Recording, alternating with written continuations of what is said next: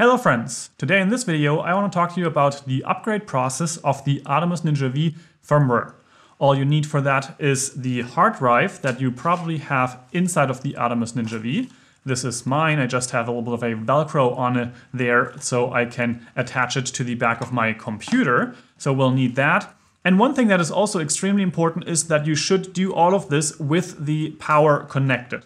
So in my case, when I turn this over here, you can see I have the power adapter, which is hooked up to a power strip. And this is so that during the upgrade process, it is actually not going to fail or be empty or any of those things. So make sure to connect the Atomos Ninja V to a power strip. Don't just use battery. It is much safer to do it this way.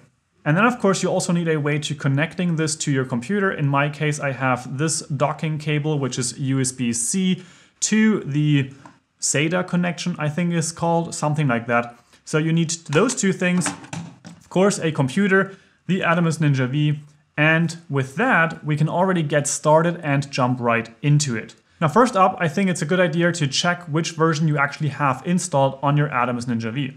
So when you have the menu looking like this, you have two ways of getting there. You can either go onto the settings menu on the lower right hand side right here, and then scroll all the way to the right here, go onto info, and there you have the version information for your device.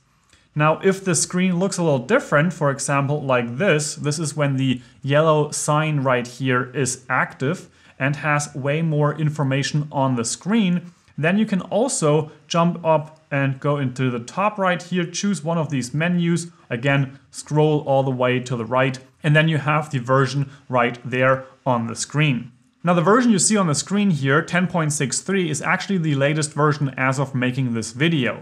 But I can still guide you through the process and also install the whole thing again so that it kind of overwrites the current version.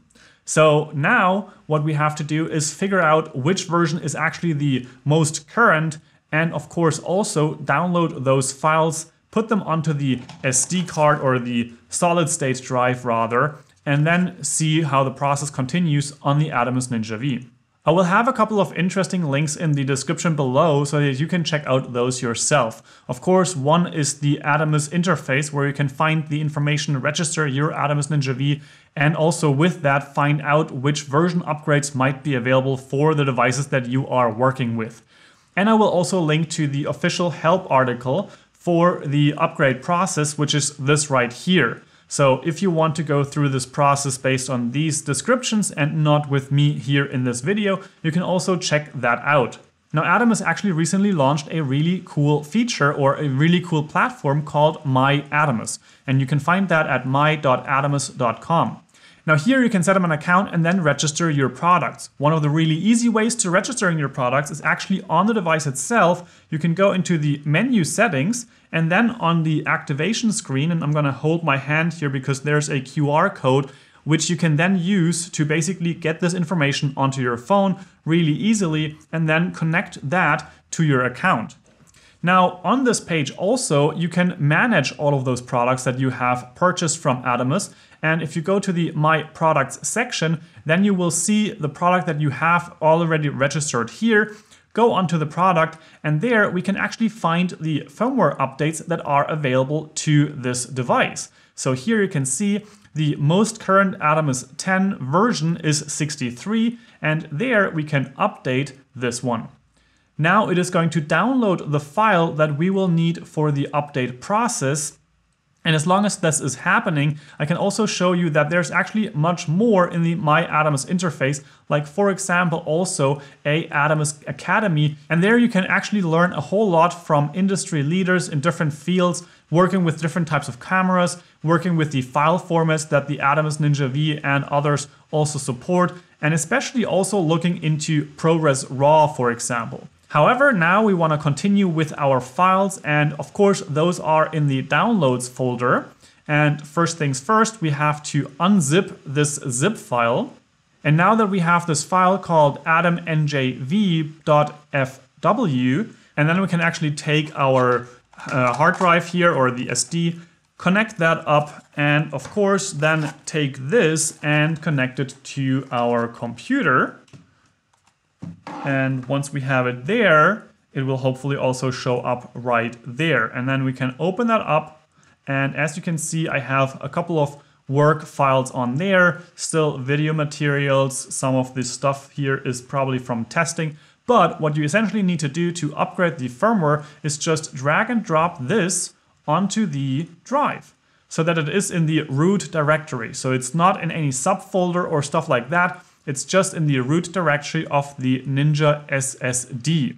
So we can eject that already and delete this file because we are actually done with that file already.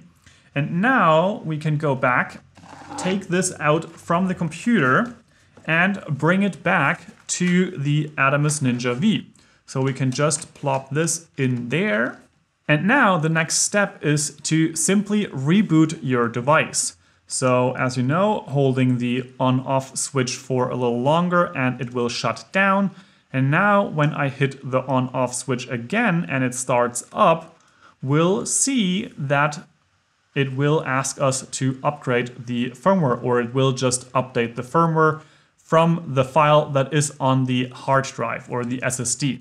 And now once this process is through, you are done with the firmware upgrade for your Atomos Ninja V, and you can enjoy all the new features and bug fixes. You might have to actually turn it back on because it is going to shut off after the upgrade is finished.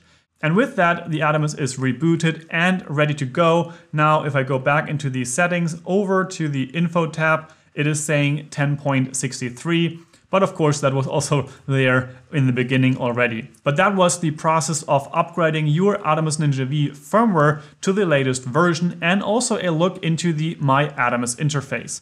I really like how they made this super simple. I would love to see a similar implementation by other manufacturers, like for example Zoom or Canon, so that firmware upgrades are much easier to find. And I would actually prefer if those companies also would give me an option to be notified whenever a firmware upgrade is available specifically for my device, because that is something that I have been missing for a long time. I don't really like to just get all of the newsletters. I just want the firmware upgrade newsletters. So that would be a great addition for this interface from Atomos, but also so that other people or other companies might add this in the future. Now, if this video helped you upgrade your firmware for the Atomos Ninja V, I would appreciate a thumbs up on the video. That always helps out a lot for the YouTube algorithm, and of course also helps other people find these types of videos faster. Now, if you have any other questions or feedback, you can leave those in the comment section down below. Of course, there are links to a couple of things like the Atomos Ninja V and the firmware upgrade page, the MyATOMOS interface. All that are in the description below. And with all that said, I hope you have an amazing day. Upgrade your firmware of the Atomos Ninja V, and I will see you in the next video. Ciao, ciao.